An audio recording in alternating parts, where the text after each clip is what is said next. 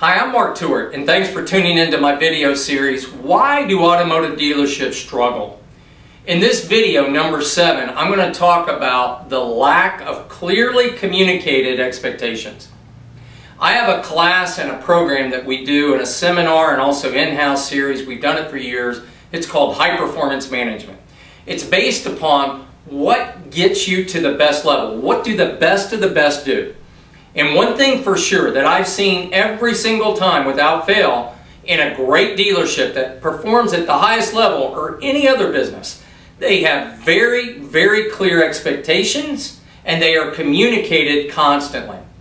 What is the opposite of that?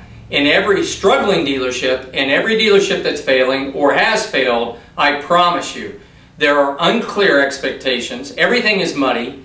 They don't communicate.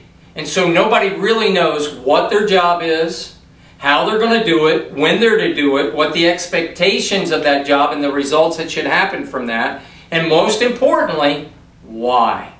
You see, when the why gets strong, the how gets easy. If you can get people to buy into the why, the how, the what, the when, that'll work itself out more often than not. But if you want to have a good dealership, start communicating clearly. The moment you see something muddled, you clear it up. The moment somebody has a question, you clear it up. You start thinking proactively. When somebody walks in the door, from the moment they get here as a salesperson, what can I do to make sure that every single thing they do in their job is so clearly communicated? There's no gray areas, no ifs, ands, and buts. They know what to do, when to do, how to do it, and why.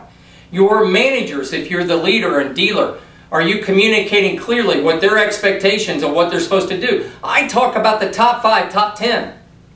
Identify what the top 5, top 10 things are you're to do every single day to major in the major, not major in the minor. What gets you results? And when you walk in the door, you're very clear about the first 5, 10 things you're going to do. And if not, you're majoring in the minor and you're probably wasting your time.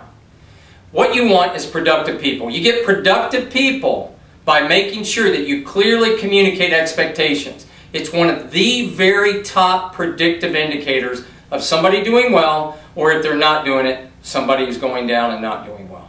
My name's Mark Tewart. Make sure you tune into the rest of this video series. Go to our website, get my free newsletter at Tewart.com. You can call us anytime at 888-2-TEWART.